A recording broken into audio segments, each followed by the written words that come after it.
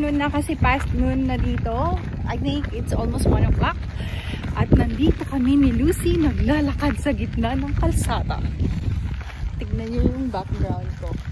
Ang sarap kasi, ang ganda ng weather. Daw mahangin ng konti pero mainit siya. Kaya lang, yung hangin is malamig kaya naka-jacket ako. Si Lucy tulog na yan. Kanina pa kami naglalakad. Galing sa bahay. Take mga 30 minutes. So ayan, tignan niyo yung paligid ko. Mag-green. Bulubundukin. Nasa Cagayan Valley ako. Charot. Pabalik na kami ng bahay. Tignan ko lang si Lucy. Ang ganda ng weather, super. Ayan mga bata naglalaro doon. Oh my gosh, babang. Meron bus. May bus. Nakakasalubong namin yung bus.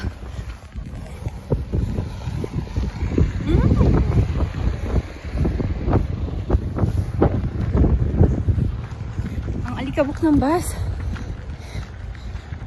Maalikabok kasi, ano to ditong nilalakaran namin. Hindi to asfalto or hindi concrete highway.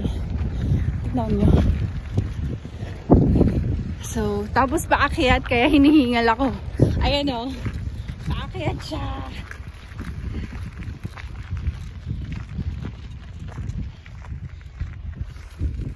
Exercise. This is hindi ko dala yung selfie stick kaya hinahawakan ko lang yung phone.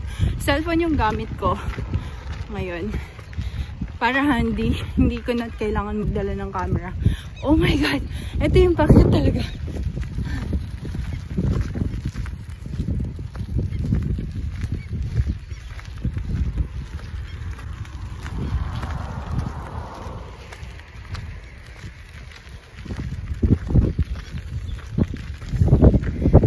Hingal is life. Para din ako nagbike. Nakakahingal. Tulog ang aking dalaga.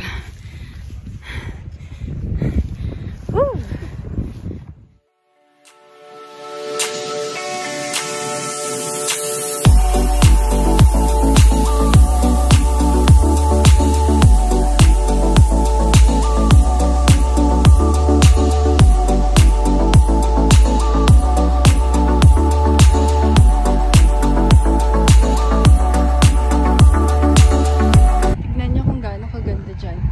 Pwede pumunta dyan yung mga tao dyan sa bahay na yan. Pwede mag-barbecue, mag-picnic. Ang ganda, no? Sobrang ganda na kasi bumabalik na yung green na kulay. Ayan, yung mga bulaklak makikita mo na kung saan-saan. Ito, tignan nyo. Ayan. Ayan. Kahit saan may mga bulaklak na. And green na lahat ng mga puno. Mas lalong gaganda pa yan. A few moments later. Nandito na kami sa bahay, guys. So, ayun na nga. Nilagay ko si Lucy dun sa porch. Tignan ko lang yung yung greenhouse. Kasi maglilipat na ako ng mga tanim. At para nang gubat yung bahay namin. Inayos na daw ni Michael eh. Sabi niya, ilipat ko na lang daw yung mga tanim. And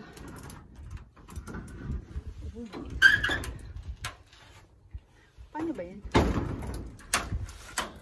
Ayan, inayos niya to para isang pinto na lang. Yung original kasi is magkahiwalayan siya. Ayan, ang greenhouse natin. Oh, shucks. Ang init dito. Ang sarap.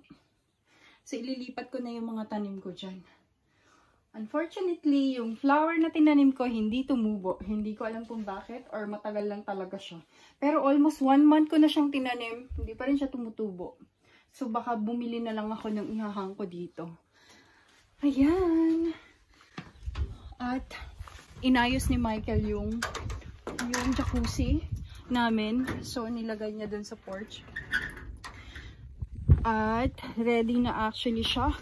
I think sabi niya nasa 38 degrees na yung ayan, pakita ko sa inyo. Ayan. Sarado yan. Si Lucy tulog pa rin. Gusto niya talaga yung pag umaandar na to, nahihimbing siya agad ng tulog. So doon pala sa nagtatanong kung bakit panay bundok yung pinapakita ko sa video, sa mga videos at vlogs ko.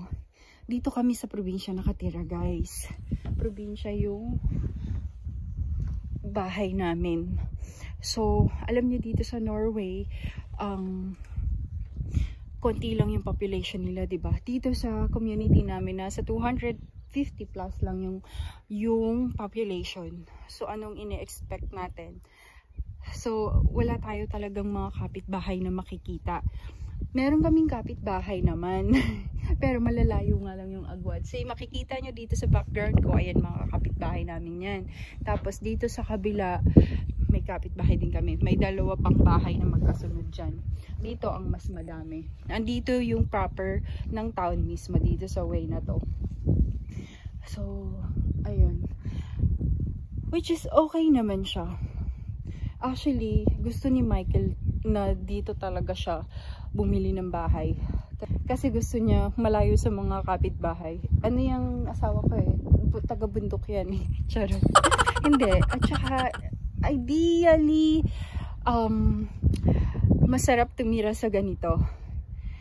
Pero kung city person ka, hindi mo siya ma-appreciate kasi talagang boring dito, walang masyadong ginagawa, walang masyadong magagawa.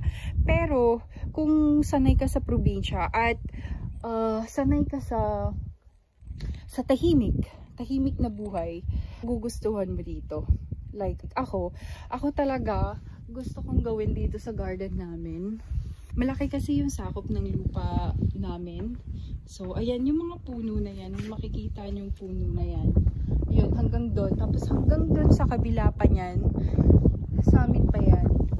So, ayan mga berries yan. Kapag summer, tumutubo talaga sila. Gusto kong gawin dito sa aming garden. Gusto kong maglagay ng garden talaga doon. Yung mga magtatanim ako ng mga gulay-gulay. Hindi ko pa magawa ngayon, syempre. Hindi rin magawa ni Michael kasi may pasok siya lagi. Weekend lang siya pahinga. Gusto kong maggawa ng strawberry bed doon. Hindi ko alam kung kailan ko magagawa. Pero hopefully, kapag malaki-laki na si Lucy, pwede ko na siyang gawin. At yun. Balak namin mag-ihaw ng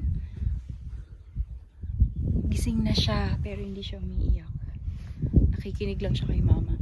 Balak namin mag-grill ng pulsa. Ano nga yung hotdog. So, ayun. Ang sarap tumambay dito. Naglagay ako ng sunscreen. Alam mo yung sunscreen ko, galing pa ng Pilipinas. Pero binili ko yon nung, oh my God! Over 1 year na siya. Hindi ko alam kung expire na. Nag-expire pa yun. Pero okay lang yan. Sana effective pa rin siya. Kasi the last time na nag-walking kami ni Lucy, umitim yung mga daliri ko. Ayan, siya lang yung umitim. Kasi siya yung naaarawan. Hey! Bobby! Bibi! Bibi! Tinago ko talaga siya. Baby! You're awake na? Mahangin kasi kaya ayoko siyang ilabas. Yan naman, hindi yan humihinga kapag nahanginan yung mukha niya. Hey!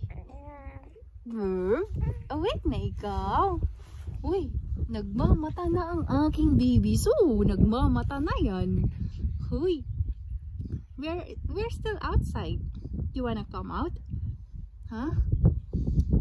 Papa is not here yet.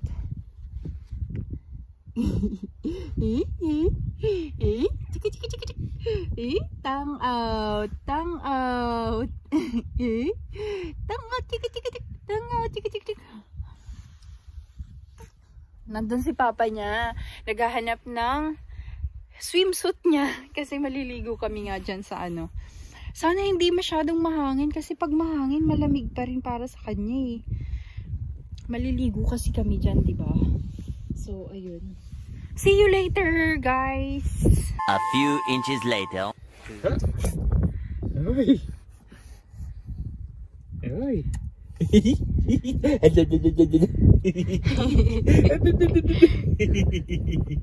Lucy! Hey! Are you having fun? Ooh, that's her first swim! Yoo-hoo! Lucy! She likes it. Hey! You like it? Hey! Lucy! Hey!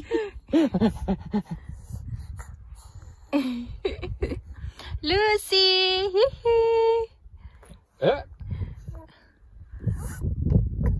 It's the wind. It's the wind. She likes it. Hey! You like it? Oops! Oh, what did Papa do? Oops! Oops! Oops! Oops! Oops! Oops! Good morning again, guys! Welcome to another day of this vlog. Hindi ko tinapos yung vlog kahapon. Didugtungan natin ngayon. At nandito kami sa aming greenhouse. As I said, ililipat ko na yung mga pananim. So, yung iba nalipat ko na. Actually, kahapon ko ginawa yan. Nandito yung ibang mga seedlings na tumubo na. Eto, pakita ko sa inyo. Wait, pakita ko muna ang assistant jardinera ko. Andito. Habibi. Habibi. Naiinitan siya. Tinanggal ko yung cap niya kasi nagpapawis ang ating baby. Hey, what are you doing? Hoy, hoy. Busy ka na naman dyan. Tik-tik-tik-tik. Naka-jacket siya kanina, kaya lang sobrang uminit. So, tinanggal ko kasi ang pawis niya. So, eto galing kay Cherry Ann. Thank you, Che. Bigay niya sa akin to. Tumubo na sila. Eto, ayan. Talong to eh. Good luck talaga sa akin. Kasi matagal pala yung talong, 'di ba? Sobrang late ako ito talong din to. Sobrang late ako nakapagtanim, nakapagpatubo ng mga seeds. Kaya this year, maaabutan sila ng winter, I think. Good luck na lang. Pero carry lang. At least trinay ko. Better luck next year. So, eto, kamatis. Cherry tomato to. Etong nandito. Tapos, eto, yung malalaking kamatis. Tinanim ko na, tatlo-tatlo sila magkakasama. Tignan natin kung sino ang malakas at mabubuhay sa kanila. Ito din, cherry tomato to. Tapos, ito, cauliflower. Ibigay din ni Che tong 4 na to. So, ayun. At ang gagawin ko ngayon, itatanim ko na yung bell pepper. Ito, meron kaming bell pepper. Tapos yan, strawberries yan. Yan. Yan, ibibigay ko yan sa mother-in-law ko kasi hindi nabuhay yung mga tanim nila. Maaga nilang nilipat sa greenhouse, malamig pa. So, hindi nabuhay. Bibigyan ko siya ng mga tumubo na na tomatoes. Huh? Are you good? Are you good? Huh? Huh? Are you good? No. Mainit pa, anak? Parang mainit. Lagyan ko nga ng dito shield. Mainit ba? Mainitin yan siya eh. Mainitan siya lagi. O sige na. See you later.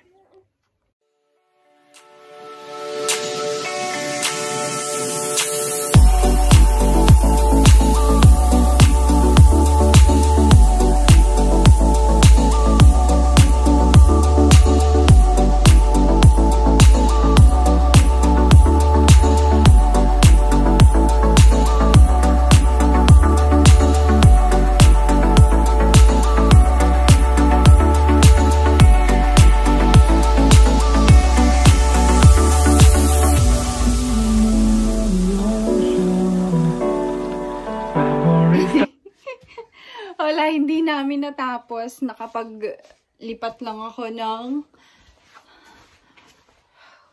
8 na piraso. Ayan. Kasi, nainitan na to, oh. Umiiyak na siya. Mainit na nga kasi dito sa loob. Dapat sa labas ko siya nilagay sa stroller. Ayan. Mamaya na lang ulit. Papakainin ko lang to at patutulugin. So, tignan natin kung makabalik pa ako dito. Ito ang Hacienda ni Lucy. Hacienda de Lucy. Ayan. Ayan, hanggang doon. There. And masyadong hahaba na tong vlog na to kasi kahapon pa to. So, we will end this vlog already. Thank you for watching and please subscribe if you haven't already. And please like this video. Thank you. See you in my next video. Be safe, be well. Bye-bye. Nakasimangot na siya. Nakasimangot na ang bebe ko. Bye-bye.